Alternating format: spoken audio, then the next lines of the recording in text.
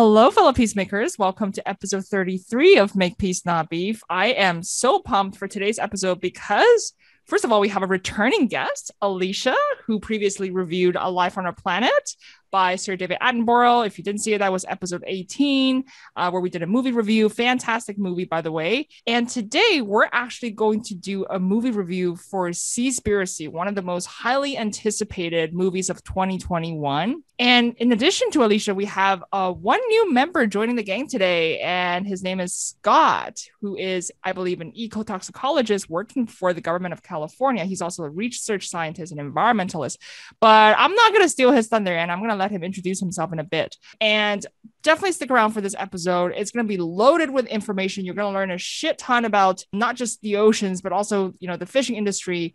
We're going to expose so many things that are going to absolutely blow your mind. Let me just start off by saying that was fucking incredible. This is not anything I would have imagined. If anything, it was closer to a thriller. Like, watching Seaspiracy, I was just stunned by all the things that I did not know that was going on, that was feeding the fishing industry. So this movie was effectively an expose for me. So anyway, without further ado, I'm going to first let my two lovely guests introduce themselves. Why don't we start off with Alicia, since she's the returning guest? Welcome, Alicia. So yeah, my name is Alicia and I'm a DevOps engineer here in Colorado. I work in the machine learning AI industry. Yeah, fun fact about myself is I recently came back from doing volunteer work in Puerto Rico for the Peregrine Fund, where we did some research for different hawk species on the island. Ooh, awesome, Alicia, and welcome back. How do you feel second time around on the show? Yeah, I'm super excited. This is another really good film, and yeah, I can't wait to discuss it. And can I just first comment quickly? Alicia looks freaking amazing today. She just got her hair done. Seriously, loving the curl, the wave. Yeah, it's just I love your hair. You look fabulous. You always do, but today you're up a notch. Yeah, well, welcome back to Make Peace Not Beef. Excited to have you for another round of movie review. I feel like you're going to be a returning guest for all these movie reviews. Yeah. Awesome. And I want to pass on the mic on to Scott. Go ahead, Scott. Thanks, Lily. My name is Dr. Scott Coffin. I'm a research scientist here at the California State Water Resources Control Board, which is a mouthful. So you can just call it the State Water Board or just the government of California if it's easier. I did a PhD in marine ecotoxicology with a focus on plastic pollution and how it affects humans and aquatic organisms, fish and birds and worms and all of the other species. Right now, I'm studying microplastics and how they affect our health. And a fun fact about me, I actually lived in Puerto Rico for a semester. I studied Spanish and marine biology there many years ago. Wow, that's amazing. So Alicia is actually a Boricua, right? So you speak Spanish. I'm learning Spanish. But yeah, I have family. But you're Puerto Rican. Yes, I am Puerto Rican. I have family in Puerto Rico.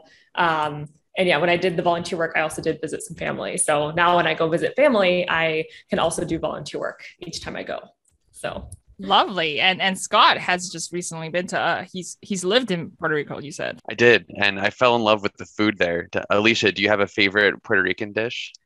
MOFONGO. Oh yeah. Yeah. Oh, yeah.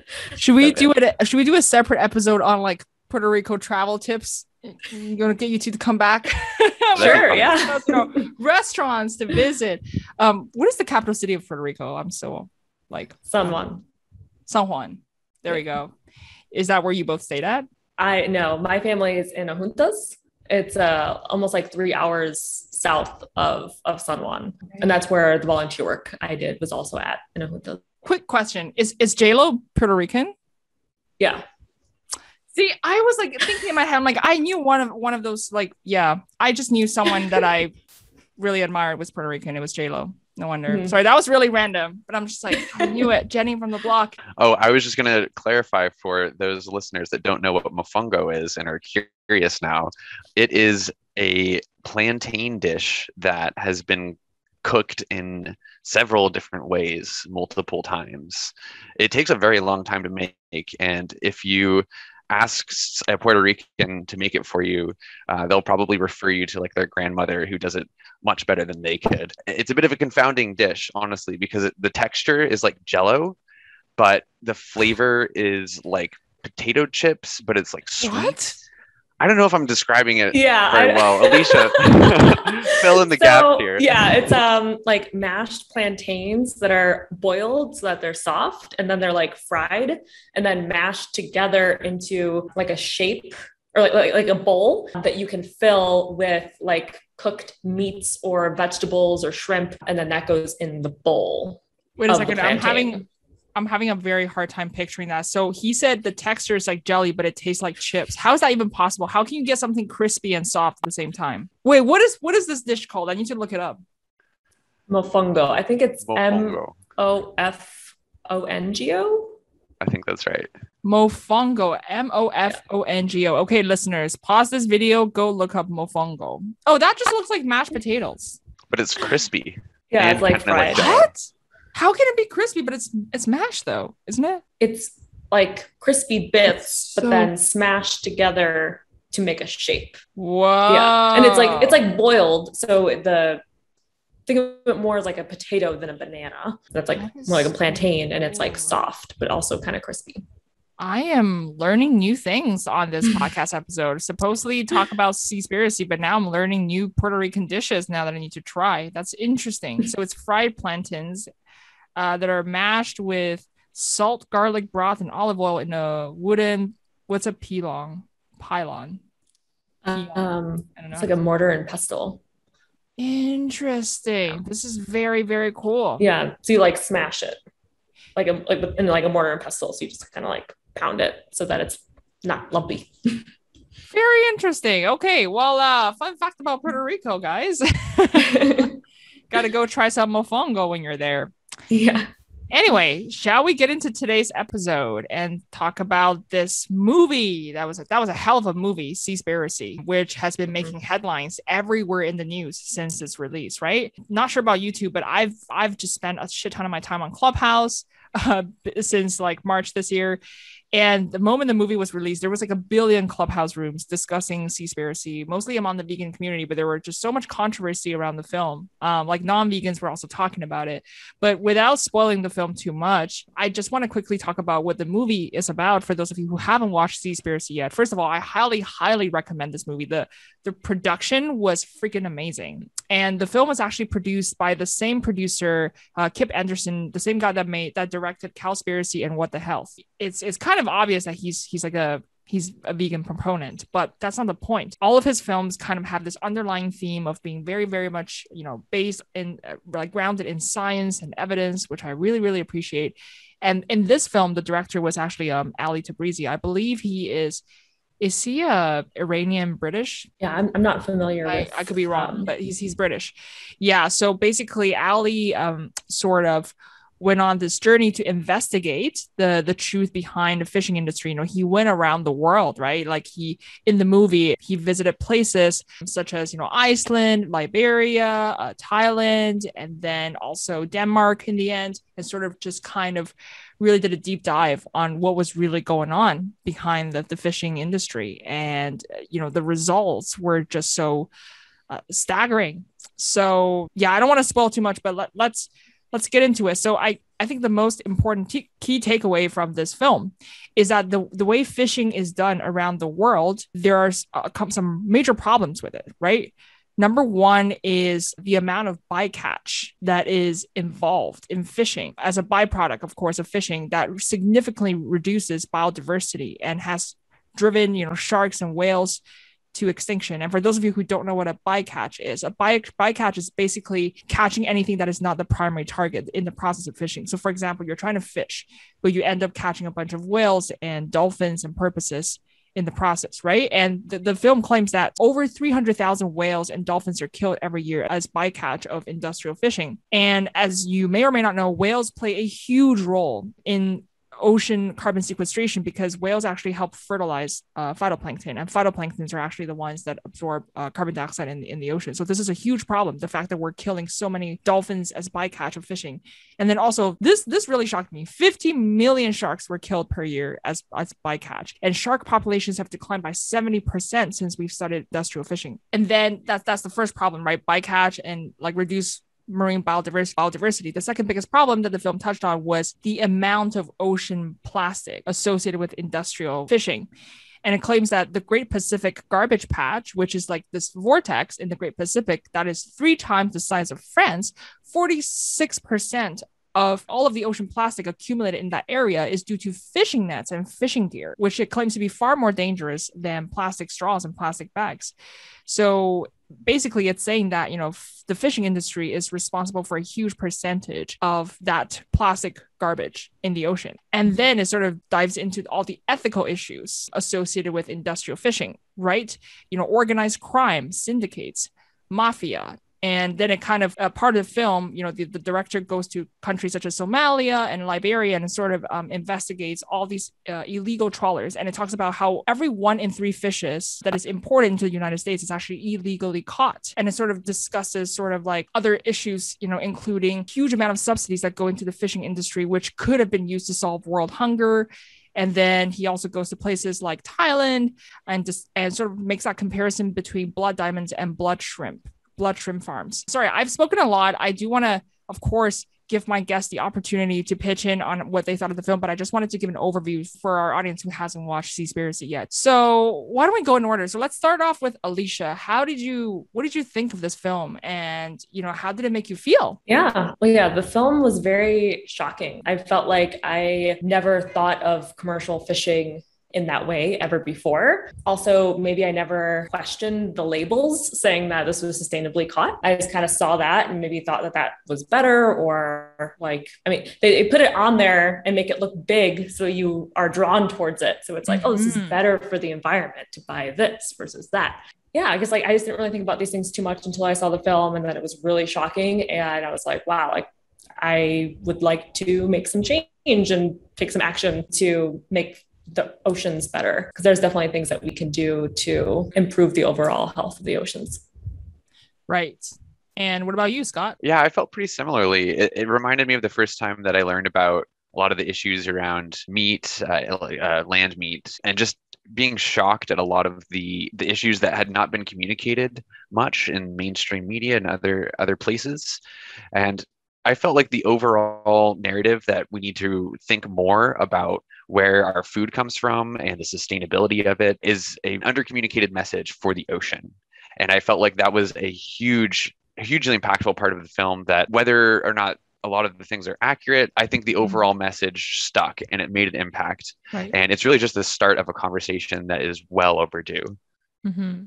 Yeah. So I've actually done quite a bit of research after the movie, to your point, right? Like vetting the facts. And I've followed a couple of, academic papers. And I would say for the large part, the statistics were accurate and they are grounded in science. And one of the astounding claims that the film makes is actually that by the year 2048, there's going to be more plastic than fish in the ocean. And the way that we currently go about fishing simply isn't sustainable. And the film actually went to, speak to one of the oceanographers, I believe her name was Sylvia Earle, on the topic. And they asked the oceanographer, is there such thing as sustainable fishing? To which she said, large-scale extraction of wildlife simply cannot be sustainable. And then she said, there's no such thing as sustainable fishery. So yeah, Alicia and Scott, how do you feel about that? I think that's true. After watching the film, and there's no ocean police out there ensuring that something is done correctly or incorrectly. And just how commercial fishing is done with large nets that just catch everything, that's not sustainable. So we'd have to change the way we do that, or just stop altogether. Yeah, absolutely. And what you just said, which is, with those large, catching fishes with those large nets, I think the process is called trawling, right? Where you kind of have this massive net, which has the capacity to destroy a cathedral. That was the claim that the movie made. This massive net sort of sailing behind the ship that kind of just catches everything in the ocean all at once. A lot of that is probably just bycatch. And trawlers produce a huge amount of carbon emissions, right? Because these are just gigantic nets that are just trawling through the ocean, and they kind of disturb the surroundings, and stir up the waters as it goes through the ocean. And this is a huge problem. Seafloor as well. Absolutely. Just disturbing all the wildlife around it, right? Imagine all these schools of fishes just having to, escape and just causing wreaking havoc on the oceans. And yeah, Scott, what about you? So I think there's definitely gradients of sustainability for fishing. Based on my research, there have been instances throughout history where we've demonstrated that sustainable fishing can exist in certain instances when it's well regulated. So for example, the Gulf of Mexico for many years was effectively unregulated, and fishermen could take as much as they could get, and they saw dramatic declines in fish populations over year to year. And it was actually the fishermen that came together and said, we don't have any fish, we don't have any product left, it's hard to get it. And so they were actually advocating for some level of regulation. And what they found, that the marine biologists found, is that there is a certain limit that you can take from the population that doesn't take away from the overall productivity of that system. And that level is dependent on a lot of different factors, but it should be done scientifically. And if you, once they implemented a catch limit on the total ecosystem, the whole Gulf of Mexico, they saw a rebound of a lot of these fish stocks that were nearly decimated. So I'm not saying that it's not possible for sustainable fishing. I think that point, it lacked the nuance that I see in a lot of the conversations with marine biologists. Right. So ideally, everybody would respect these regulations. But one of the really salient points that the movie pointed out was the reality of illegal fishing. Because what happens is when you place a catch limit here, the fishermen are going to venture out into other seas and start stealing fishes elsewhere, right? Which is why the movie made the claim that every 1 in 3 imported fishes in the United States is illegally caught and therefore illegally sold. And the really interesting scene in the movie that they talked about, well, there was two. First were these, pirates in Somalia, right? And then it was how on the West Coast, like on the West African coast, specifically in Liberia, I think that's where the director went. He kind of followed the Sea Shepherd, which is this marine wildlife conservation organization, a nonprofit that basically combats illegal fishing. And they caught so many of these illegal Chinese trawlers that were basically, illegally catching fishes in the Liberian waters, which sort of forced these younger Liberian fishermen to venture out further into the sea where the waters were gushing, and it was just very dangerous for them to go out there without life vests. So forcing these local fishermen to venture out into the sea because they cannot compete with these commercial fishing, larger, exactly. Yeah, they can't compete with the commercial, fishing vessels, and they're Correct. catching all of their food, and they're either forced to go further out or go further inland and eat bushmeat and kill animals. Exactly, because like when you think about sovereignty of ocean, it's not clear cut, right? So when you say I'm going to place a catch limit on the number of fishes we catch, how do you enforce that though? Like, Scott, what do you think? Right. I think it is clearly a tragedy of the commons, just like many other these global issues that we've encountered, climate change, for example. It's and really what you're talking about, going to other people's waters or other waters that may or may not be one nation's. That's a form of colonialism, and I think we need to have an international convention on that. I mean, we have had international conventions on marine issues for many, many decades. It's called the MARPOL, marine policy. And there's been many binding treaties that have been signed by countries that have had positive impacts on the marine ecosystem. For instance, MARPOL Annex 5 banned ships from putting plastic into the ocean back in 1988, and it was signed by 150 countries. And the monitoring data that has just come out in the past year has shown that actually it had a dramatic impact on the amount of plastic that we've seen in the ocean, looking back at historic measurement. And I think the problem is always going to be enforcement. We can set these goals, and some countries will follow them because they are dutiful and they have good intentions, but other countries will see that as an opportunity to break the rules because others are allowing a resource basically to be given up to them. And so there is no really international police, it seems, that is enforcing this like you would want there to be, similar to the Sea Shepherd. I mean, that's sort of renegade, right? But you'd expect there to be something like that that's more official, if you will. Right. Once again, there's no such thing as international law, to your point. But in one of the scenes in the movie, there was a Filipino inspector. I'm not sure if you remember it. She was being murdered for, doing her job, right? Like, if you remember, like like you said, she was patrolling and to make sure that, all these fishermen were abiding by the rules, but she was murdered. And in that moment, I was like, holy crap, even the people who are standing up for justice are being vindicated. So like in that sense, I guess there is no justice in this industry because like I said, there is no governing body or anyone to oversee this. And because the ocean is such a large space, it's just so hard to enforce that, right? And I feel like in an ideal world, yes, we would do this. But right now, because everybody is trying to overfish and if you place a catch limit over here, they're going to venture out into foreign waters and go about illegal fishing. And then that's going to cause their fish stock to decline. So right now we're seeing a steady decline until we reach a point where the marine population cannot rebound. And we're going to get to a place where there's no fishes left in the ocean. And that's what they're saying. But another major problem, especially in Asia, and this part I think is I think the listeners need to know, because I think this was one of the most shocking scenes in the movie. I'm not sure if you remember, there was a scene, if you recall, where the director made a comparison between blood diamonds, right, in Sierra Leone versus the blood shrimp farms in Southeast Asia. And he kind of made the comparison because slavery is involved in shrimp farms. And Thailand is known for producing, like mass producing shrimps. And so he went to Bangkok in Thailand and he had to pixelate the faces of the slaves.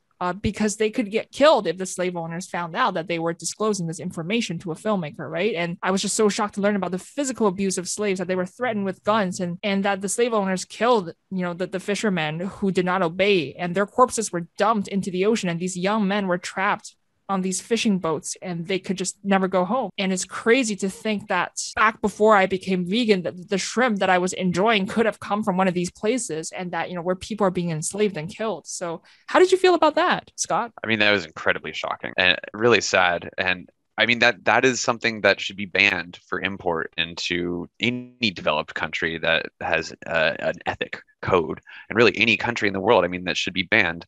But there's very little accountability. There's the whole supply chain it doesn't have oversight. And this is a problem with basically any globalized trade: plastic pollution, clothing, fast fashion, chemicals, meat. I mean, land meat, basically everything. You can't trace True. The many steps that it gets to you between the actual source where it's grown and to the final consumer. Even the businesses often don't know where they, every person who's touched the product along their way. And I think we need more international collaboration on all fronts. Well, let me ask you a question then. So let's say you went to the supermarket and you saw in the frozen section, shrimp imported from Thailand. Now, would you buy that or not, if that was your only option? In a scenario where I eat fish, I would probably look up information on it. There's an app by the Monterey Bay that puts out information. The sources, if it's you can type in the exact type of fish species that you're eating, and it'll tell you, if it's caught with this device in this area, it's probably bad. And then it has, a scale of like both ethics as well as the environmental impact. That was an app that I used for a really long time back when I lived in Puerto Rico and was like eating fish all the time. But I haven't used it in a while. It's a great resource. Hold on. Are you vegan by any chance? Now I'm mostly vegan. I mean, I eat eggs and cheese, but I used to be hardcore vegan for a while. So you stopped eating fish. Sorry, I assumed you ate fish, meat, everything. I did not know that you've stopped. I used to eat fish, but I haven't eaten fish for a while. And why is that? Before Seaspiracy, it was actually due to the chemical pollution. A marine ecotoxicologist, you learn a lot about biomagnification. And one of the crazy statistics that I learned in my first year ecotox class was that mercury bioaccumulates in tuna at levels that if you were to eat one serving of tuna per month, you would be already exceeding your acceptable intake of mercury. And that was it for me. There are certainly some fish that don't biomagnify because they don't have a lot of fat, and the fat is really the determinant factor for a lot of chemicals that I would probably eat. But learning about that sort of just like killed my enthusiasm in a lot of ways. Right. Oh.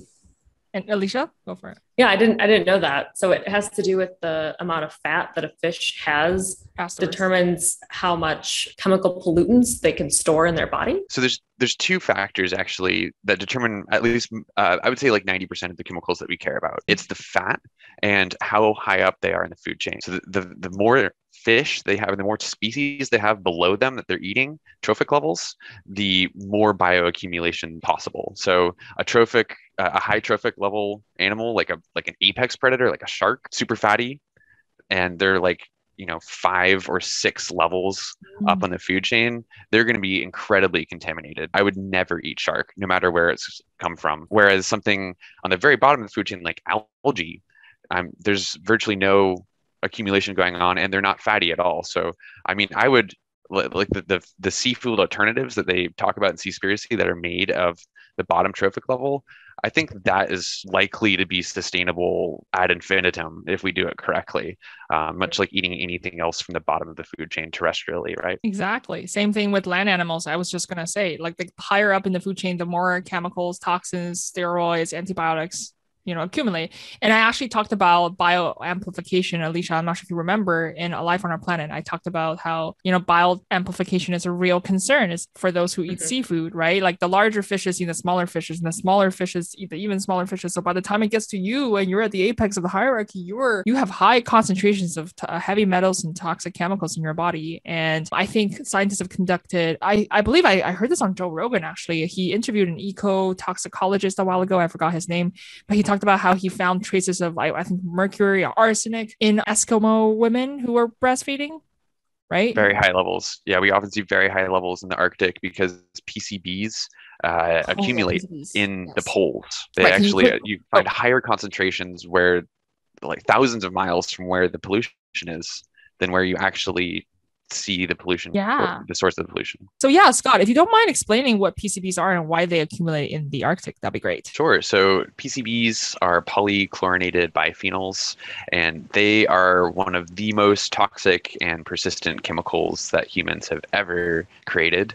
And back in I believe it was the 60s or the 70s, there was an international convention where virtually every country in the world agreed we're never going to make these things again because they just don't belong in the world in any circumstance.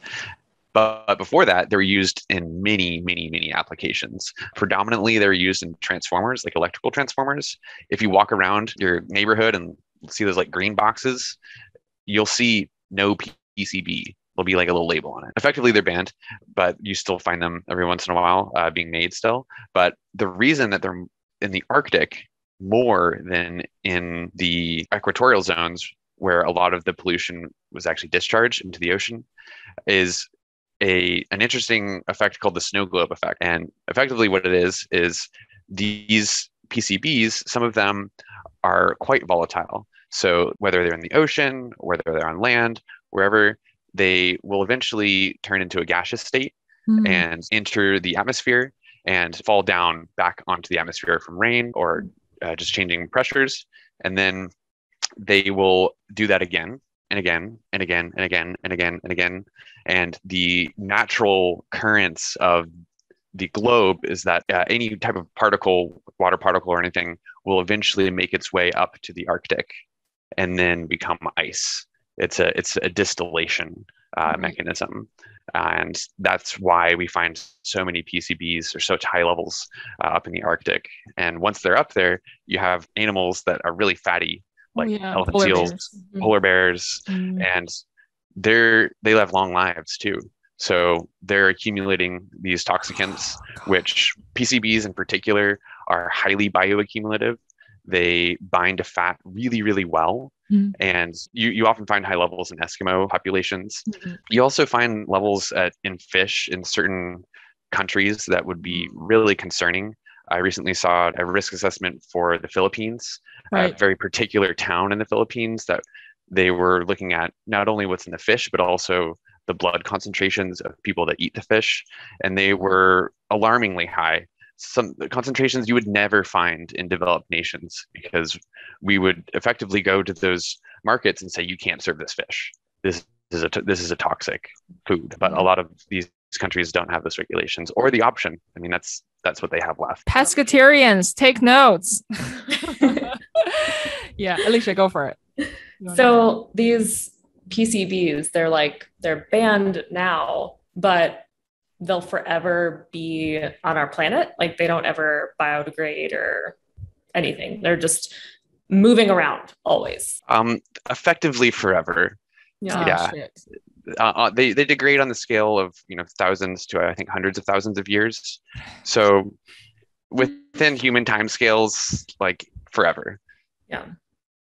Damn it. It's a real serious issue. And for those of you who are like, you love seafood, I mean, for the taste, it's really time to reconsider that for your own health. Because like you said, these toxic chemicals and heavy metals end up in our fat stores, right? I think, and they're there for life. And there's a lot of times passed from mother to child. And the moment I learned that, well, I was already vegan by the time I learned about all this. So I'm like, thank God I went vegan, also for ethical reasons, but also from a health and environmental standpoint, like eating fish is probably one of the worst things you can do to your body, right? I think it depends on the fish. Given the current global climate.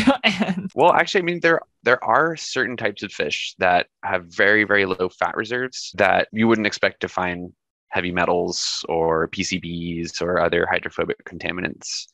And if they're sourced from areas with relatively low pollution, then they're probably more healthy than harmful in most instances. But you brought up a good point, which is that through the ocean currents, it kind of carries all this pollution everywhere around the globe. So is there any place in the world where that is untouched by pollution? You can always find traces of any chemical anywhere effectively, especially these that never go away. But I mean, there's places that have fish that are fine for human consumption. There's a lot of the fish that is served in US markets probably has very low concentrations of PCBs because it's regulated. They have to do periodic monitoring to ensure that they're not at toxic levels. But these populations are declining too, right? Because of overfishing. So I feel like, especially with such a booming demand for seafood, which is why I am a huge proponent of Seaspiracy and its messaging, which is that we need to switch to plant-based alternatives, with plant-based fish and salmon, made from probably, I don't know, kelp, seaweed that still have that seafood taste without the animal flesh. I think that is really important because, as the movie said, we're going to run out of fish. There's not an infinite supply of fishes, which is what I feel like modern economy sort of banking on, that there's an infinite supply of resources, infinite supply of food, which is just not true. No, guys, the reality is we are running out of resources and we're depleting them at an extremely fast rate, more so than they can recuperate and regenerate, which is why the fish populations around the world, not just fishes, right, but also bycatch like dolphins, whales, they're all declining. And each of them play a key role in our ecosystem and sustaining the livelihood of biodiversity. So once you start removing all these keystone species, guess what? We are effectively removing ourselves from the food chain at some point. Yeah. And also from a health standpoint too, like the fish get their omega-3s from algae. So you can just take algae supplements, or I guess totally. Eat algae if that's available. So yeah, that's also a really good alternative to get your omega-3s in. Such a good point. Most people don't know. They think omega-3 comes from salmon and fish, and it's because it's called fish oil. I thought that too. I thought that too for many years, but no, it's actually extracted from algae, which is why I actually have algal oil supplement at home, because that's where the omega-3 actually comes from. So yeah, Scott, you want to add to that? Well, it's the same as vitamin B12, right? The animals don't produce the vitamin B12, it's the bacteria. So correct. You can get vitamin B12 from your home garden if you have organic produce, just don't wash it. There's your B12. Yeah, it is so true.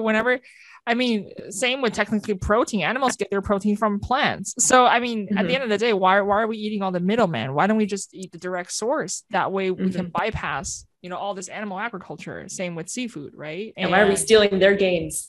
Exactly. Why are we stealing their gains? I agree.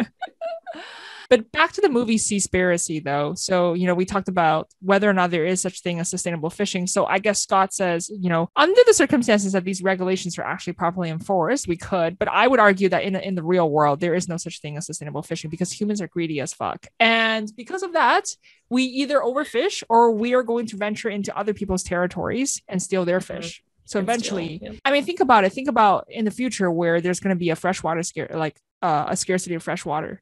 Then eventually countries are going to, go into wars and they're going to fight for the last drop of water on this planet, right? So I'm just thinking, instead of, because we know where this world is headed with the way that we currently assume with fish, animal agriculture, why don't we make that transition now? So because we all know the projections are clear, by 2050, there's going to be more plastic than fish in the ocean. So why don't we make that switch now and allow the marine ecosystem to regenerate itself while we still have the chance. So Scott, what are your views on that? Are you optimistic that we can regenerate if we significantly reduce our consumption of fish? Absolutely. The ocean is incredibly responsive. It's one of the fastest systems in the world. Unlike terrestrial systems where it takes many years to replenish the nutrients in the soils, the ocean can happen year to year. You can see dramatic differences. And so if we were to stop fishing entirely as a population, the oceans would rebound very, very fast. And we have seen that through many years of data where we've actually implemented a lot of these regulations, like I mentioned, the Gulf of Mexico. But I think if we want to be more realistic, equitable, I think we should consider relative contributions and relative action. So, I think the message of the film for the majority of people that viewed it, which is a lot of the Western culture, is great. Stop eating meat or reduce your fish consumption. But if you were to go to the 3 billion people in the world that get 20% of their protein from Japan. Seafood and try and tell them that, well, that's their way of life. And good luck trying to change their minds on that. Also, what's the alternative? So I think equity needs to be more forefront in the conversation. Now that we have your attention, you care about this. Okay, now let's take it to the next step, which is let's not ruin this opportunity or ruin this food source for many people in the world that already depend on it. Absolutely. And you brought up such a great point. And I totally agree with that, right? I think for those of us who are privileged enough to make the switch to a plant-based diet, we should. That is pretty much all of America. I live in Canada, probably all the nations in Europe, at least Northern Europe, right? Countries like Germany, who are very well off. But you're right. Those indigenous populations who thrive on, seafood, I think, yes, they have the right to, and we should preserve the last bit of the fish populations for them. Also countries like Japan. But interesting how you brought that up, because there is a recent Japanese startup. I believe they're called OmniFoods. I read it recently in an article that are now pioneering plant-based seafood. And it's a booming industry in Asia right now, because I think the Japanese are starting to realize this is a problem as well. So they're definitely pivoting. And obviously, with what Beyond Meat is doing and Impossible Foods, we're already making that switch for land animals, which I think is freaking fantastic. But now there's more startups also in the States now producing plant-based lobsters and seafood. So I'm super excited for that. I think we definitely need to make that switch. I agree. Alicia? Yeah. It seems like we definitely have all the options available to us to do these things. We just, as a whole, need to think a bit more before we make decisions. I guess it's easy to just, buy something without thinking about it too hard. So with some tools in place to make that easier and making those thinking decisions faster, like that app that you were saying, Scott, I think that's like super helpful. I didn't even know about that, but just like having all these tools available to us so that we can make more informed decisions. I think that would help a lot. Absolutely. And that reminded me of another statistic that the film quoted, which is that around the globe, $35 billion of subsidy go into the fishing industry every single year. And the UN estimates that it only takes 30 billion to solve world hunger. So effectively, if we redirected this capital into solving world hunger, we would have solved global famine by now. But instead, we choose to use that money to subsidize the fishing industry, right? And this is like, and not to mention all the problems, the aforementioned problems of this fishing industry with slavery, with illegal fishing, trawling, and, marine ecosystem destruction and all these things. So I'm just wondering, like, why?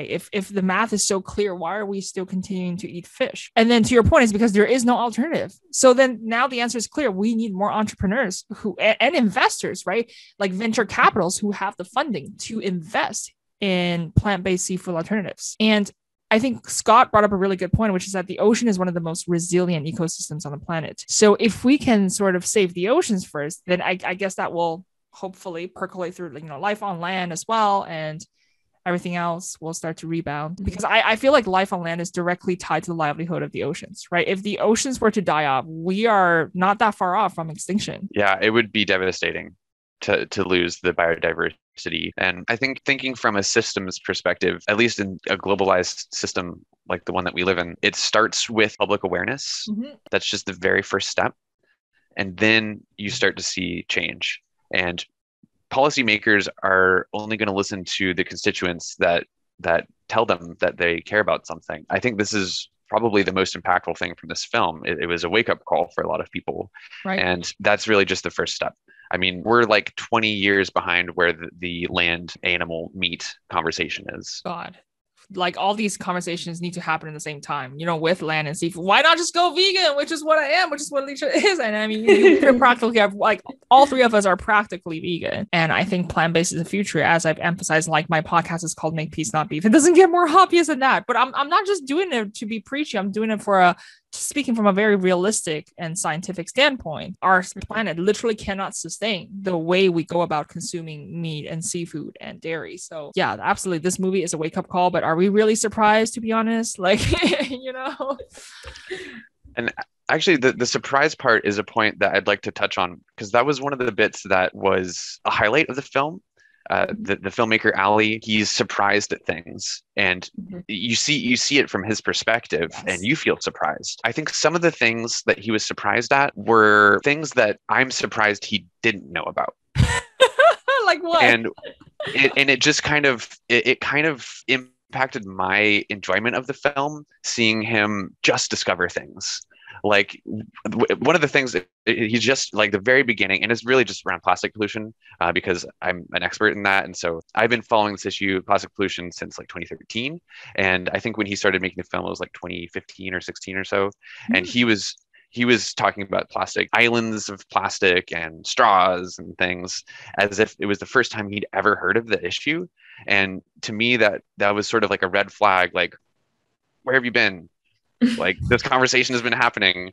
It's cool. Thank you for coming. But Scott, he does really not happy have to have you. No, but I think it's been in the public eye for a long time. And the fact that he was just coming to it, it's fine. Everyone is where they are, and that is absolutely fine. But he was presenting it as if people were keeping the information from him. And particularly his criticism of the Plastic Pollution Coalition, where basically he said, why aren't you talking about fishing gear? And they're like, we do. And they have. And the fishing gear has been a highlight of the plastic pollution research since the very beginning. It was one of the things that we first complained about as scientists back in 1988. That's why we had international treaty to discuss it.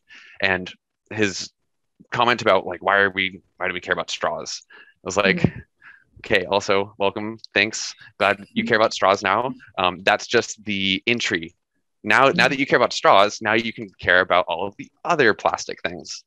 And we're not, and the Plastic Pollution Coalition and other researchers are not just focused on straws. Nobody is just focused on straws. It was literally just a tactic to get people interested in the issue, and it's something that you can do that's visible. Right. So I get your argument. However, I would like to refute that. You are someone from the scientific community, right? You are a research scientist, so of course you're very well versed on this topic. But I think Ali represents most of us, the general public. So even if the filmmaker did not know about this, what does that speak about? Like, what does that speak to the general public, right? Who are even less aware of the situation? Like, that's actually scary. If someone as knowledgeable as him was surprised to discover islands of plastic, what does that say about the general public who's blindly consuming meat and seafood? So I think you brought up a really good point, which is highlighting the issue of lack of communication around the matter and not enough messaging. Right. And of course, you've done a whole PhD on it, so you're more than well aware and you're extremely qualified to talk about this. But that really worries me, because I'm like, shit, if the filmmaker had discovered this for the first time and, you were shocked, what about everybody else who's eating a fish fillet, like Filet-O-Fish at McDonald's? They probably don't even think twice. Yeah. And there's certainly a lot of people that still are unaware of the plastic pollution issue. But I think people have been more or less aware of it, and it's been part of the conversation in the media since about 2012 or 2013. That's really when it started to get a lot of publicity. And I'm curious, actually, since you two didn't do a PhD in plastic pollution, when can you remember was your first exposure to the plastic islands or whatever? Probably in my adulthood. I don't think in my childhood I really thought about it. Like, I grew up on like a small farmette. We had like chickens and turkeys, and like we had our own garden. We did go to the grocery store, and like I saw, things wrapped in plastic, but it just seemed like a lot of our food was sourced from the land. So and growing up in that type of cornfield farm environment, just wasn't like trash around. Like in the streets or anything. But then, yeah, when I was 21, I moved to the city of Chicago and then just saw like trash everywhere in like alleys and just, piling up. And I kind of started to think about it a bit more. But it wasn't until maybe I traveled internationally. And when I went to Africa and they had banned plastic bags, like even like Ziploc bags, you couldn't like bring them with you. Awesome.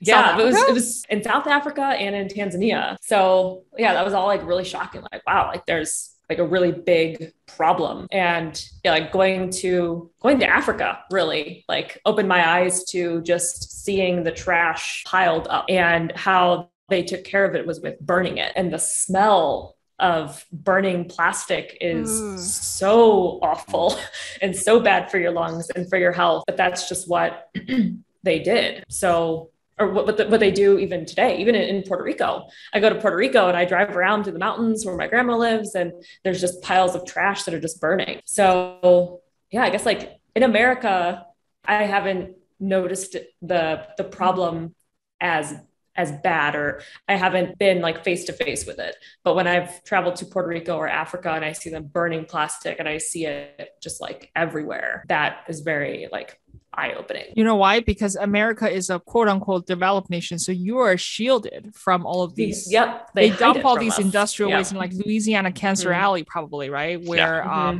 impoverished African-American populations live away from the wealthy communities. You don't see it, but whereas in Africa or parts of Africa or South America, there is no such distinction between the rich and the poor. And so you see all of it happening. And the U.S. sends 1 million metric tons of plastic pollution to countries every year. And recently China stopped accepting imports from the States because usually America, for American listeners who did not know, yes, the US exports plastic waste to countries like China every year, and recently China has declined. So, which is good because it forces America to innovate. But of course, the problem is not just, exclusive to America. Obviously, every country produces a huge amount of plastic, which makes me feel so good because on a previous episode, I interviewed this seaweed entrepreneur. She's starting a seaweed venture and she's venturing into seaweed bioplastic as an alternative to plastic. And I feel so proud to have interviewed her. So you should go back and listen to that episode if you haven't. But I want to ask Scott a dumb question, actually. So why is that there's so much plastic in the ocean versus on land, like in land? I think there's a lot more plastic pollution on land, probably by an order of 100 or 1,000 times more. It's a very, very small portion of plastic that enters the ocean that's produced globally. It's less than 1% for sure. The vast majority of plastic is sequestered somewhere on land. So whether that be in a landfill that is good or leaky, or incinerated, but very small amount is actually leaks to land. But we produce an incredible amount of plastic. It's something like 200 million metric tons every year globally. And so 1% of that is a really huge amount. Okay, well, so then let's talk about the solutions for a little bit because this conversation is getting depressing. So as an eco-toxicologist and a research scientist, what do you think is the most effective way for us to either A, reduce our plastic consumption, or B, clean up the mess that we have created? So I'll reframe the question perhaps as what can we do that is most impactful? Because I think cleaning up plastic in the environment is not feasible. It will never be economically feasible. How do you clean it up? You can't take it out. It breaks into very small pieces that you can't take out of the water once it's in there, or the soil, or really anywhere, at least below a certain size. But really, reduction has to be our goal. We can make personal goals to reduce our consumption, especially if we have the means. And that's just one of the things that we can do. The other major thing that we can do is support the companies that don't use plastic or have made reduction goals or innovations to replace their plastic with things that are either reusable, compostable, or fully biodegradable. And we can also pressure our policymakers to do something meaningful about it. But I think if we just focus on like putting things in the right bin, recycling, we're not doing really anything at all. A lot of the things that we put in the recycling doesn't go to recycling. Exactly. Nearly all of it in some places goes to landfill because we can't send it to China anymore. We don't have Yeah. domestic infrastructure. I'm kind of glad that the US can't just ship off its plastic waste to China anymore. Not just because I'm Chinese Canadian, I am, but it has nothing to do with that. Well, first of all, as my Chinese ancestors are like, no, we don't want this in China. But also because this forces America to evolve as a nation, because now you can't just ship off your garbage to some faraway country that you can't see. Now you have to live with the garbage. That's where the innovation comes in, right? Because desperate times call for desperate measures, and that's what forces entrepreneurs like, shit, now we have to live in our own waste. Okay, well, maybe it's time that we stop producing all this waste. Yeah, it's a good tactic to hold us accountable for what we're doing, as opposed to just being like, oh, we'll just send it over there. So absolutely. So I feel like climate change is a huge opportunity, right? Like for us to evolve as a civilization. I said this a million times, for us to learning to cooperate, between the nations for the very first time. And then also really reconsider the way we model the world and, the economy, and also just how we go about living and extracting resources from this planet. So Scott, I guess since you're an expert in this area, what are some viable alternatives to plastic? Would you say that can be mass produced within a reasonable timeline to be able to solve this crisis? So we already have the alternatives. We've had the alternatives for many products before plastic was ever invented. If you have great grandparents around, you can ask them about the milkman. Glass jars. Glass is infinitely reusable if you make it hardy enough, and Europe already does that. All of their beer bottles are exactly the same. They're thick and they can be reused many, many times. When you go to a bar in Europe, many places, you put down a deposit for that bottle that you're about to drink, and they'll give you the deposit back when you give them back the bottle, like right there. For food eatery, we've always had reusable things like ceramics, but a lot of countries that now use plastic, like African countries, have long had materials that are fully sustainable. Palm leaves, like banana leaves, those are still used in many places in the world. Bamboo, materials that can be grown rapidly. It doesn't have to be paper. Paper is just one of the things that we can grow, but we can grow other types of materials much, much faster that use less resources. But there's a lot of products that you're wondering, how do we make a plastic water bottle out of bamboo? That doesn't seem like something that can happen, right? And the need for these products in our lives, they already exist. We're not going to just go back to the way it was. That's not how things have tended to go very well when we attempt that, right? So bioplastics is a potential alternative that could be viable. The issue around bioplastics, there's two main issues. Well, three perhaps. The goal of bioplastics is build it or grow it, make it into the product, send it back to the farm, turn it into compost, grow it again. Sustainable. It's a loop, right? Currently, the bioplastics that are on the market, like the ones that you might have seen that have the little PLA symbol on the bottom, PLA, a lot of times it does not compost. Yeah, that's it just doesn't. Why, it just doesn't break down. Does it need more heat or what commercial composting facility to do that? It needs an industrial composting facility. It's often too thick too. If they use the really, really thin ones and they have the right conditions, they can compost it, but often they can't. There are other bioplastics out there like PHA that seem to be much better at composting. And there's some actually that you can throw in your backyard compost and will decompose, turn back into soil. So it is possible. It's totally possible to have fully compostable materials that have all of the properties of conventional oil-based plastic. The other two considerations that I want to highlight is the chemicals that go into those sometimes are exactly the same toxic chemicals that we find in conventional oil-based plastic. That's just a regulation issue. The third is the sustainability of the resources used to grow those crops.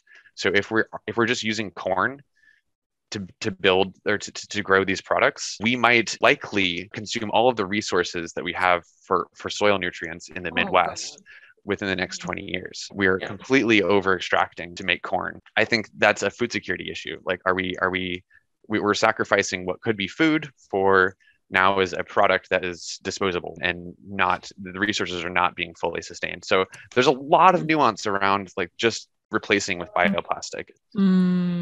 Yeah, and I guess we really it comes down to changing the way that we live and start reusing things instead of like Using. creating.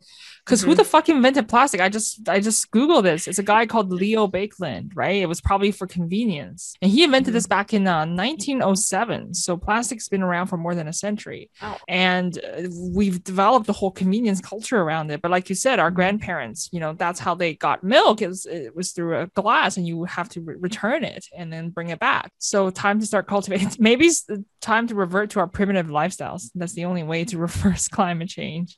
Let's go back to our caveman days. No, unlikely. But I think you're absolutely right. Time to put pressure on these corporations to stop. Maybe the best thing we can do is just to stop buying products that come with so much plastic, as a way of boycotting it. Like for me, I bring my own water bottle everywhere. And nowadays, like even my own food container, I try not to order takeout because I know it's that stuff is going to end up on a ocean somewhere. And I feel guilty for knowing that that's where that thing is going to go. What about you two? What do you do in your day-to-day life to reduce plastic? Yeah, I mostly just have like a water bottle with me wherever I go. I have like a metal straw that's like on my keychain. Nice. So when I go out and I need a straw, I can use that. And then bringing bags for like produce at the grocery store. So I'm not buying produce that's wrapped in plastic. I'm buying produce that I just throw in like my little bag. And I guess just like, I think we talked about this last time too, just like shopping in the outer aisles of the store. Like don't go inside the rows as much because that's where everything is like super packaged. So I think that's been pretty effective for me. But I mean, it still feels, I guess, impossible to eradicate plastic out of my everyday life. Like I'm going to eventually need to order something online and have it shipped and it's going to come in plastic. And like I have a backpack and that the zippers have plastic on them. And, it's like, it's in everything. So I really wish we would have thought more clearly and thoroughly before we just decided to put it in literally everything. Like I'm wearing contacts right now. I'm pretty sure those have plastic in them. Goddamn, George Carlin was right when he said humans were here for one purpose, which is to make plastic. But I wish he wasn't. So he was dead on. What about you, Scott? Well, Alicia had some really great points there. She had great points. Really nailed it. I'll just add one thing, which is Plastic Score is an app that you can get from the App Store that is like Yelp, but you rate the plastic usage for restaurants and bars. Oh, I love that. It's great. It's great. I use it everywhere I go, but there's almost like no data yet. Like we just need more users. It was like just put out, but that's a great way that you can actually like hold businesses accountable and in a way that's it's more of a carrot than a stick, right?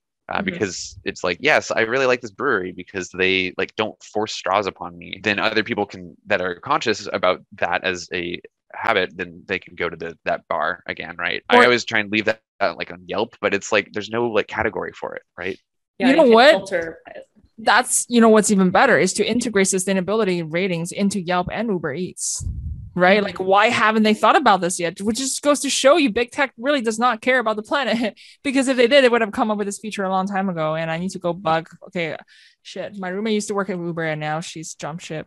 So I can't pressure her to like lobby Uber. But maybe if we submit enough comment letters to Yelp. I think so. We just start signing a petition. Like, why isn't Yelp doing this? We need sustainability ratings. And I actually like propose that. Yeah. I think we really need to. And Uber Eats, right? Just think about how many people order takeouts. Oh my God. That's especially with the pandemic, that's contributing to so much plastic waste. So listeners, if you can cook at home, learn how to cook. It's a survival skill. Like I cook. I think we should all learn how to cook. It's the problem is really rooted in convenience culture. So I do want to ask each of you a question that I've been thinking about for a while.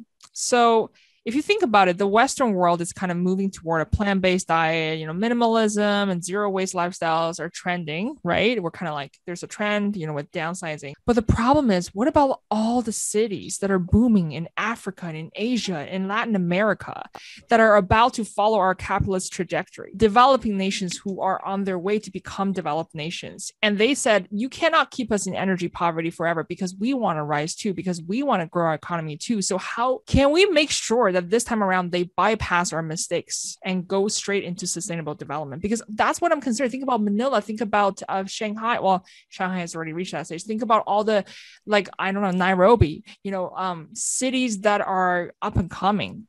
as their population booms, how can we make sure that they don't follow the same trajectory that America and many parts of China, of the world's biggest polluters, are following? I guess it would be amazing if there was like some sort of like tax break or incentive for them to go down a more renewable path so that they don't, make a mistake and go down a bad path and then have to undo it to go down the more renewable, energy efficient way. But I mean, I do kind of see, so I've been to 3 different places in Africa. I've been to South Africa, Tanzania, and Morocco. And then I have family in Puerto Rico. And Puerto Rico does remind me of Africa in some ways too. I see a lot of solar panels in Puerto Rico and in Africa. I feel like a lot more than I've seen in my time throughout which the United part of Africa? States. You were in South Africa, were you? Cape Town? Yes. I was not in Cape Town. I was doing wildlife research near Johannesburg in Limpopo. Johannesburg. And yeah, I mean, they lived pretty much like off the grid. Like they had solar panels. They had solar panels that charged your phones, and like everything ran on solar. And they had a battery charger, or a battery that they used as a backup when that went out. They had a well in back. Like they like lived off of the grid. So that was my time in South Africa. And then when I was in Morocco, like driving towards the Sahara, there's like just solar panels, like a lot of them. And I haven't seen a field of solar panels like that here in the United States. So from my experience, I feel like they already are taking that approach. And in some ways it might be easier to do solar panels in areas where there's just so much sun. It's very abundant. In Puerto Rico too, like all the houses around my grandma's house all have solar panels. And yeah, I feel like I've seen it more elsewhere than I have here. So I do think it is happening. So that's so good to hear that Africa is taking the lead on sustainable development. And I want to, that's a fantastic answer. And I also want to hear what Scott has to say. So I'll give a very specific example that I know a bit about. Last year, Kenya tried to ban single-use plastics. The United States did not take an official stance on it. However, the American Chemistry Council, which is the organization that represents the plastic producers in the United States, they effectively coerced the United States into basically sending a statement to Kenya, like, you will not do this. You will not. Wait, what? You will not ban single-use plastic. It was quite coercive, and Kenya was. This was really a sovereignty issue, because this is an African country that is declaring for itself, we don't want this issue. We've already seen it play out in different countries, and the U.S. sees Kenya as particularly Kenya as a pivotal piece in securing plastic economy in Africa. The U.S. produces a lot of plastic and we send it to Africa. We're just breaking into the market there as a country, and Kenya is where there's a lot of ports that come in. And so if we can keep Kenya, if the United States can keep Kenya as a country that will consume plastic and distribute it to other African nations, then it will ensure that that market. But if Kenya said, no, we're done with plastic, then that could actually a gate for the entire entry into the African economy for that. And it was really sad to see. There was an article that was written in Forbes magazine that was basically saying, well, these developing countries, they haven't had a chance to have the conveniences of coal and dirty energy and plastic and all these nasty chemicals that we've banned that have given these other countries a leg up. And it's our ethical duty to allow them to do these things, to use these things that we've benefited from. We shouldn't be putting our morals onto them, saying, absolutely, well, we already learned this lesson, and now you should have already learned it by now. But I think it's absolutely the opposite of the message that should be out there, which is that this is an opportunity to do it right. And what we should be doing is promoting the sustainability in Africa and other nations, other developing nations, and providing incentives for them to not make the same mistakes that developed nations have made, as opposed to the absolute worst thing that we can do, which is go and prevent them from trying to make those good decisions, which is what happened last year with that particular scenario. Oh shit, that's horrible, and that's so evil that I did not know that. I thought the US only shipped off its garbage to China, and now China is closing. Oh, it's not garbage. It's not garbage. It's products. So Oh we're my selling them, we're God. selling them the actual product. It's not in the conversation of where are we sending plastic products. We only care about where we're sending the waste, right? Because that seems Yeah. unethical to send waste to another Mhm. country. But what about sending a product to a country that doesn't Mhm. have waste infrastructure? Is it not the same thing? Holy shit. I can't believe the US is doing this. That is unacceptable. Yeah, The I do fact that it not know knows that what either. plastic does to our ecosystem, and it's still Mhm.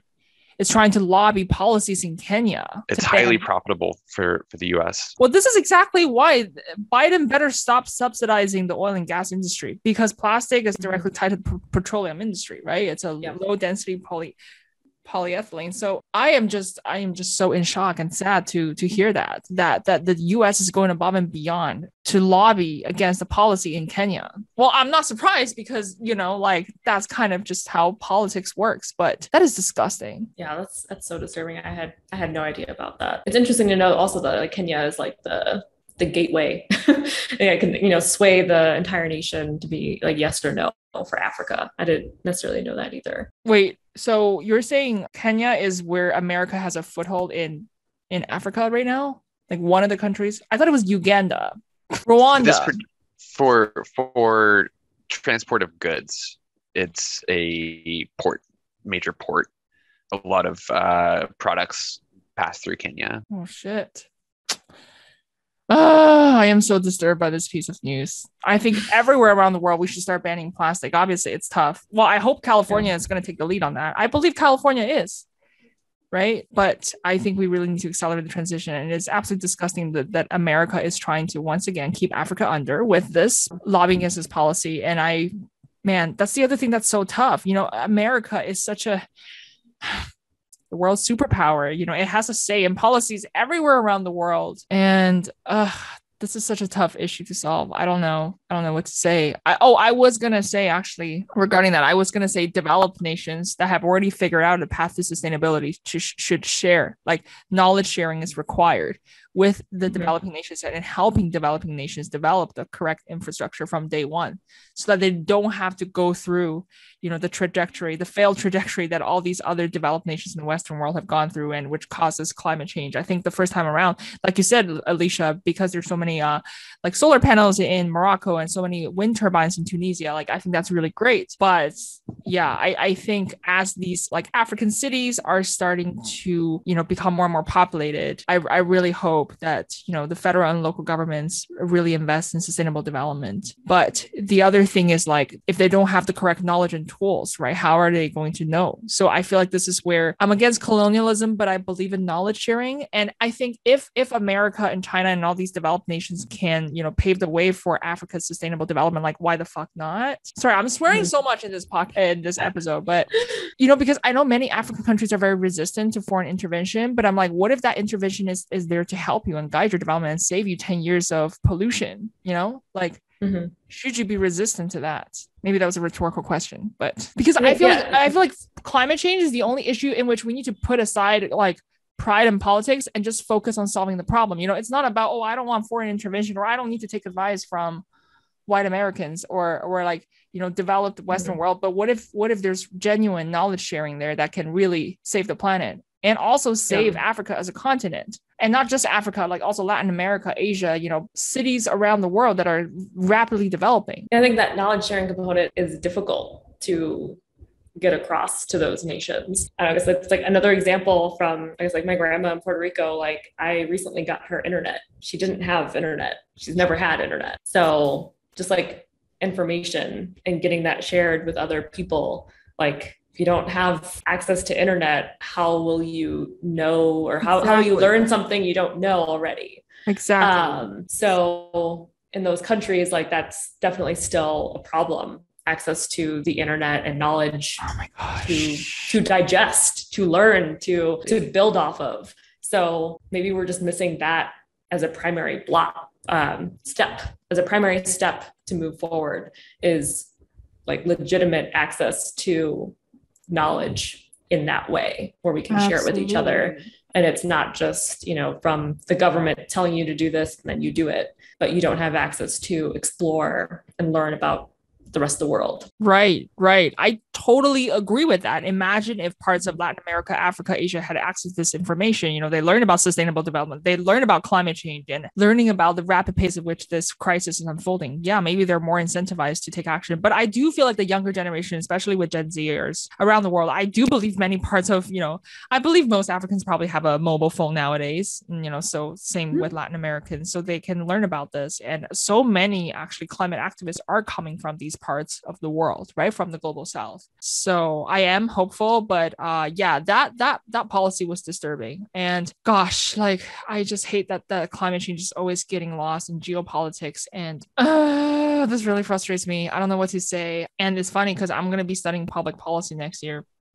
I don't think I can influence global policy. That's a lot of pressure to put on myself. But man, I am also hopeful because I know the next generation of policymakers is going to be us. It's not going to be Joe Biden. I'm sorry. I mean, I love Joe Biden. I think he's doing great things for America, but it's not going to be Donald Trump. It's not going to be these older folks. It's going to be us. And we're going to be living through climate change. So if we don't make the right policies, we're driving the human race to extinction.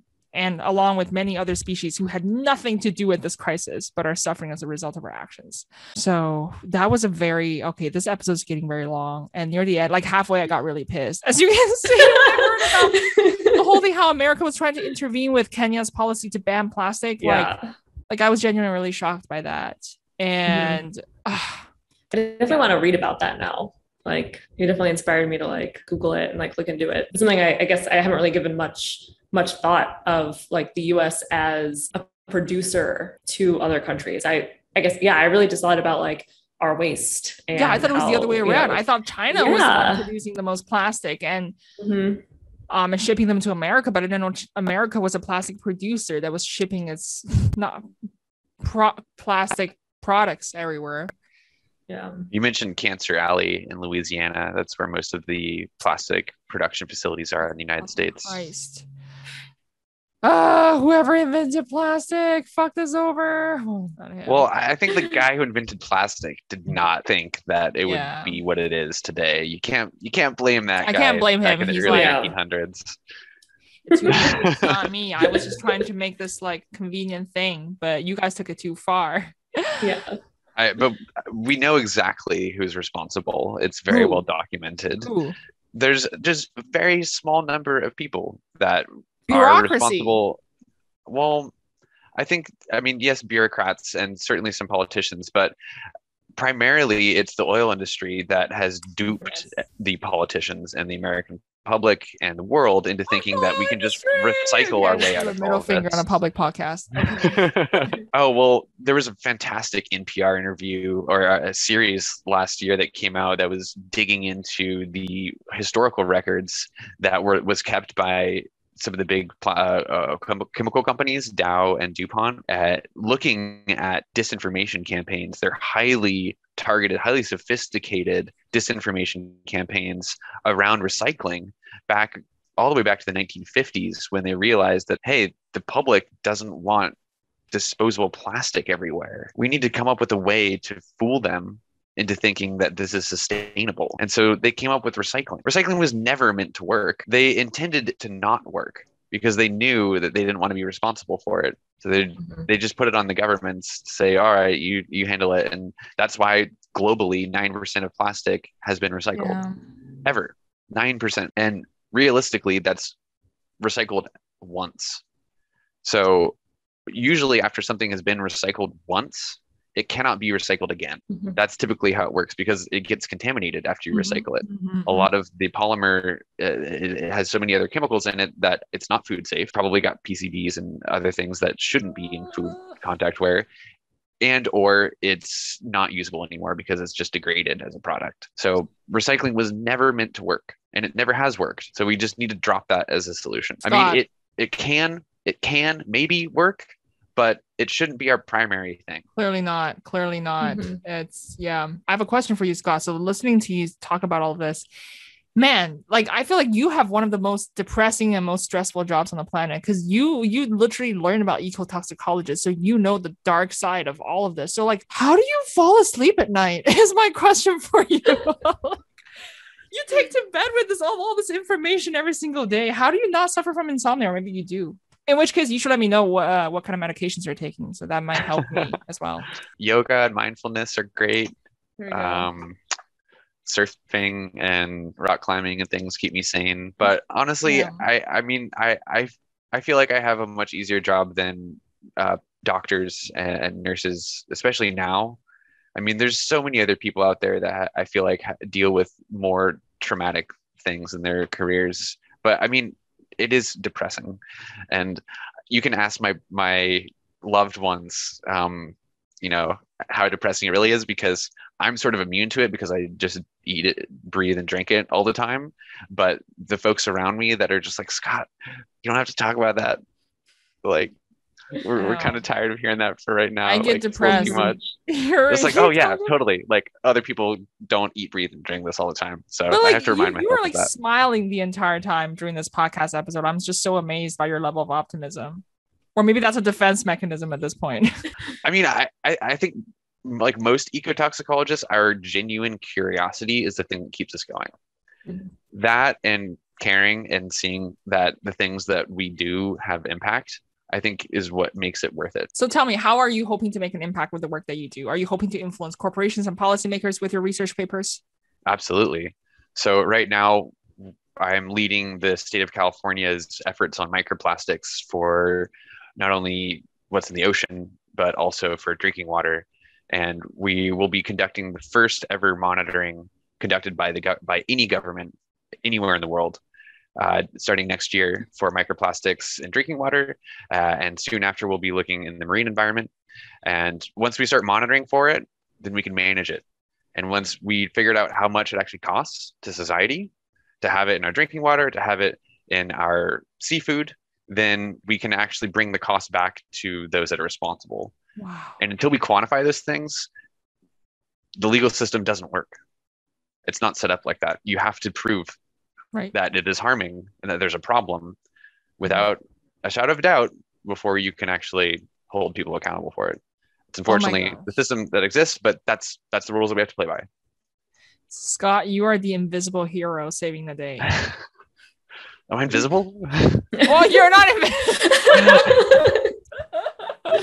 Well, you're visible, but most people don't understand the work of an ecotoxicologist and why your research is so important. Because like you said, we live in a society where the burden of proof is on the complainant, right? So now you got to be like, okay, I got to go out of my way to research and to dig out the finding to show you that these companies are harming our ecosystem and the public health.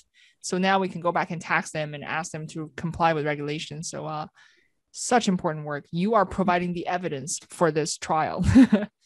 Polluters are innocent until proven guilty, just like anyone else in the U.S. legal system. Even though we know that they're guilty. And that's not the way it is in every country. In Europe, chemicals are guilty until proven innocent. You have to prove that they are not harmful before you can put them on the market. It's the opposite in the U.S. Wow. That's the dark side of presumption of innocence. Because I mean, Alicia, go for it. You haven't. I mean, that's just like disturbing. So it's like the other way around. Like you have to get sick or like have issues until it's like taken off the market. I think like BPA was like that, right? Oh, BPA is still everywhere. Yeah. Oh my God. Yeah. It's banned from baby bottles. That's it. So basically everything else.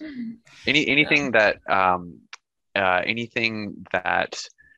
is made of a certain polymer, forgetting the name right now, but a lot of things contain BPA or an alternative that's just as worse. Jesus Christ. Wow, this was a very emotionally taxing and just mentally challenging. Like I feel like this entire time my mood was just going like this. Like my mental state was just fluctuating up and down, like just hearing all the things that he had to say. This was a lot to take in. We started with Seaspiracy. We ended up, we went through like Africa's like sustainable development in Africa. And then we ended up on plastics and it's just like, well, why don't we end it on a brighter note? Because I feel like our listeners just crying in a corner. And I was like, no, I don't want to listen to Make Peace Not Beef anymore. You're gonna see my listenership drop. It's like, this is the most depressing, suicide-inducing podcast in the world. That's not the whole point. I'm sorry, listeners, to put you through this. But why don't we each end the podcast on a brighter note? So starting with Scott, because you started this. No, actually, I started this. You invited me. I know. I started know what you get into. I did not know what I was getting ourselves into. Yeah, I did not know this. I did not foresee. So let's talk about the solutions. Well, we already did, but let's talk about, okay, what are some reasons to be optimistic about this crisis? Well, I think this is an inflection point for a lot of these things, for climate change, plastic pollution, overfishing. We have an unprecedented opportunity to make change right now because of the widespread awareness, thanks in part to Netflix and Instagram and TikTok and just rapid communication, but also great storytelling, like what we saw in Seaspiracy, as well as all the many movies about plastic pollution and climate change. I think the one thing that we can do is to hold our power and to grab our power as citizens and not just throw it away. And it's very easy to do that. It's very easy to throw it away, to believe that we have no power, but every little drop counts and can make a tsunami. We can move mountains as a society. This is so inspiring.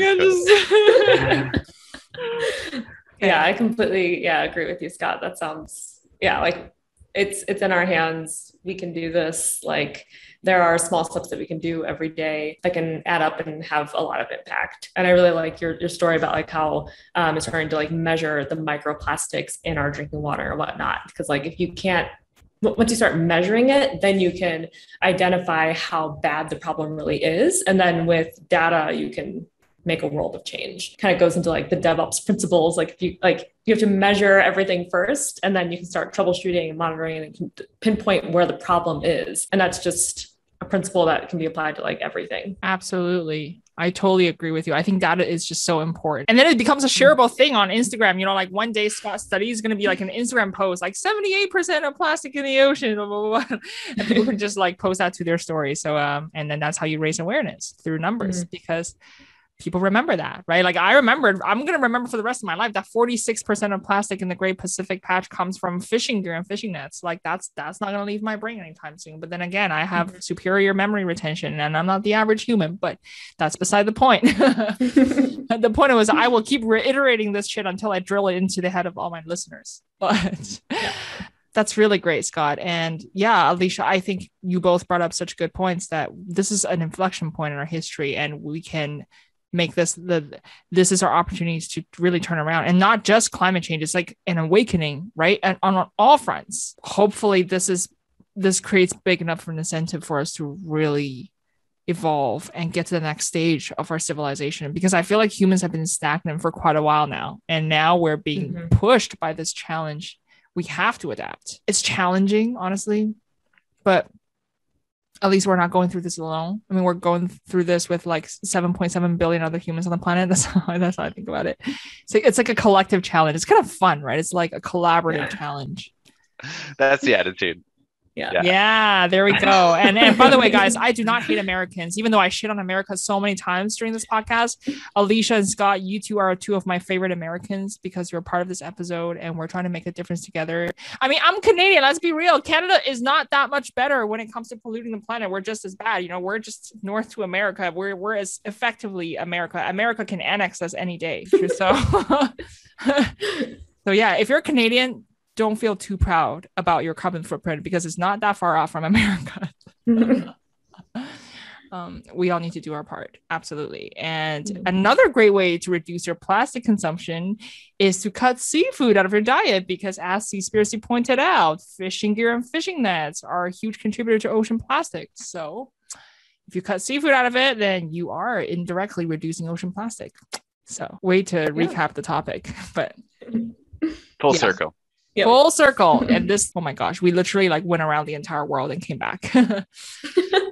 Literally. Yeah. I just want to thank you both, Alicia and Scott, so much for joining this episode. Any final remarks? Alicia, let's start with you. Yeah. I guess like you were saying before, like you felt like a lot throughout this episode. Like I've been shocked at some of the statements that Scott has made. And it's kind of like how I felt like after watching Seaspiracy, like, wow, like I didn't know that. Like we can do better. Yeah. Like there's lots of things that we can do. And I think, if we start thinking more collectively and, share our knowledge, we can really make a difference. Absolutely. And Scott? I'd say don't throw the baby out with the bathwater. That was my principal complaint with how Seaspiracy focused on plastic pollution. Basically throwing out one issue in favor of another, and also dragging under the bus organizations that do really, really good work, like the Plastic Pollution Coalition. We need allies. We need to be finding the allies and supporting them, and not shaming those that aren't perfect. And just like other people in your lives, we can't shame them for not being perfect. We should applaud the few things that they do right, because that's, I think, the only way that people are actually going to change. Yes, vegans, stop shaming vegetarians. Go after the meat eaters. That was always my philosophy. Stop shaming the vegetarians for not being vegan. They're already doing infinitely more than everybody else who's eating steak 3 times a day. And I bet you there are Americans who eat steak 3 times a day. But yes, well, that was a long way of saying, to Scott's point, yes, we need to applaud organizations that are doing anything to save the planet. Honestly, they're moving the dial. They are at, taking steps in the right direction, and we should applaud them. And positive reinforcement, classical conditioning, apply Freudian principles, and get people, encourage those positive behaviors. I agree. And I am hopeful because the younger generation, Gen Z, I've recently gotten to know some Gen Z entrepreneurs who are doing fantastic work. Speaking of plastic, one of my future guests on the podcast is she's a sustainability entrepreneur, and she makes these reusable bubble tea cups, which, as you know, is a huge issue within the Asian community because we drink so much bubble tea and all of that shit is going to landfill. So she's trying to change that. And I'm just hopeful, like seeing all these young people, I'm just feeling so inspired. So, and seeing both of you like being so passionate about climate change just really makes me hopeful too. And Scott, thank you so much for, educating us about policy, ecotoxicology. Like, you've brought up so many amazing facts and stories that just completely stunned me. And Alicia, thank you so much for being such a passionate environmentalist and always sharing with us your passion and your knowledge and your experience, working abroad in parts of Africa and Puerto Rico. It's just been so eye-opening. I'm just so fortunate to know both of you. And thank you so much for your time on this podcast. All right. Thanks so much for having me. It's been really fun. Yeah, it's been super fun, and I swore so many times. I hope, and please, listener, please do not flag my content as inappropriate. Well, if you do, then it's fine, but because I mean well. Well, thank you, everyone. Yeah, appreciate it. Appreciate your support. Of course, listeners, I love you.